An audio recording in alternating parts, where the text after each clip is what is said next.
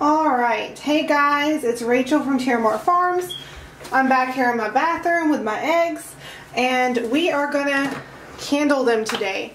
We're gonna do this really simply. I don't have any fancy equipment to do this. What I'm gonna be using is an empty toilet paper roll, because that is how fancy we are here, and a headlamp. Just a nice bright LED type headlamp in a dark room. That's all we need to candle these eggs. And I'm really excited about it. I cheated and I already candled a couple yesterday, which was day 7. Today is day 8, so it's the perfect time to do it. And I'm hoping we've got lots going on in here, and I think you're going to be really excited about some of what you're going to see. It's really, really cool to candle eggs. If you've never done it before, highly recommend it. Great for kids. Do it. So let's get started. I'm going to cut the lights and get ready, and we're going to candle. Okay, I'm going to try to do this as quickly as possible so that the eggs don't cool off too much, but I do have a lot to do, so hopefully we can get through them pretty quick. And I'm really hoping you can see pretty well, because it's really, really cool. So what we're doing, we're sticking our flashlight into our toilet paper roll so that it's shooting out as a tube. And you can do this with any kind of flashlight. You do want a brighter one if possible, like this. And then we just take the egg,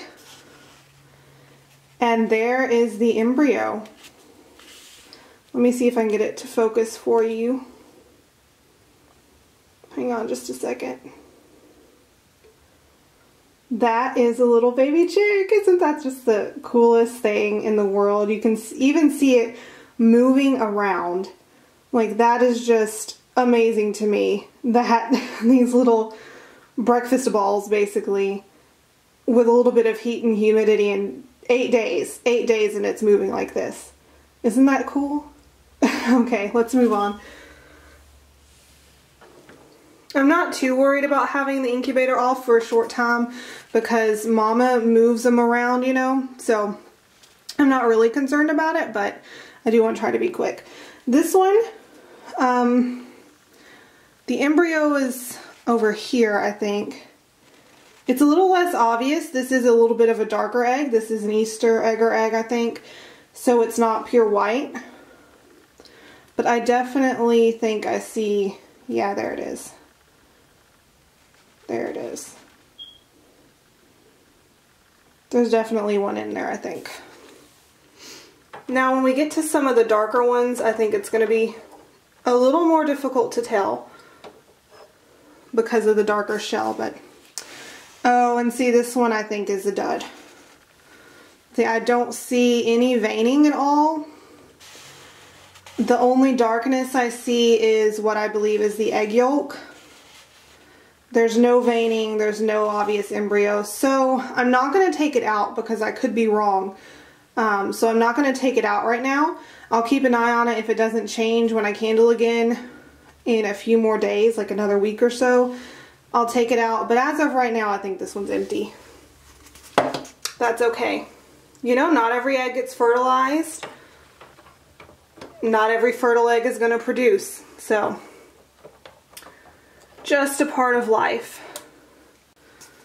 Here's a barred rock egg. See, this one we're getting into the darker shells. I don't know how well you can see it. There is an embryo in this one though. I hope you can kind of see it.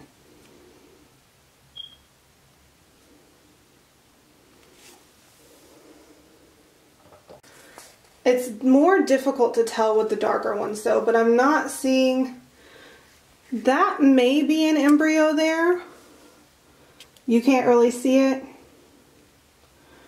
But I think this one may be a go. This one's a little bit small for my toilet paper roll, and this is a copper Moran egg, so I don't think that I'm going to be able to show you much of it. I'm having trouble seeing it myself, so I'm not positive about this one, guys. It's really a really dark shell, and I am struggling to see it. I just got real southern there for a second. I'm struggling to say it. Yeah, I think that I see an embryo. I know you're not going to be able to see it. Yeah, it's like totally dark. See, that's how dark that egg is. It's very difficult to see through that one. Yeah, there's embryo action on this one, for sure. Can see it moving around. I really hope you can see it pretty well on the camera. Here's another really, really dark egg. I don't think I'm going to be able to show you much, or see much myself. You really, really need a really bright light to try to candle these copper Moran eggs. I just can't see it.